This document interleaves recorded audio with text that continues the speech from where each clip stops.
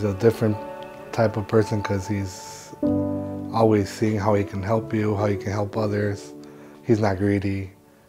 He loves my mom. At age 21, I started getting this headache, but I didn't think about it too much. I started seeing like bruises as well.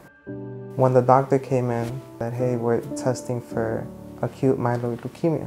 So it was definitely like something I wasn't ready for, but gratefully, my mother was there. I didn't leave the hospital for a month actually.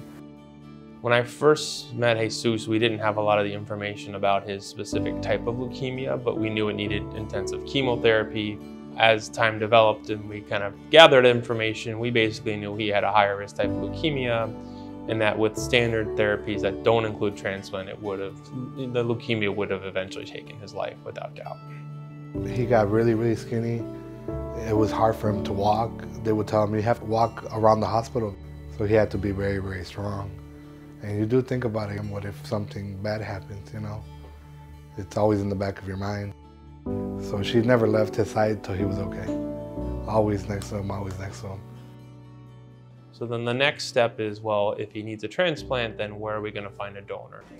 Unfortunately, in Hispanics and African Americans, the chances of those patients having either a brother or a sister that's a match, and even more importantly, in what we call the matched donor pool, so these are adults who have agreed to be donors, is very low. What ended up happening was Dr. Hagen was suggesting an umbilical cord. And so frequently in those patients, in Jesus' situation, we use umbilical cord as our donor source because we can get away with less matching, essentially. This is literally cells that come from the umbilical cord when a baby is delivered that mom and dad decide to donate.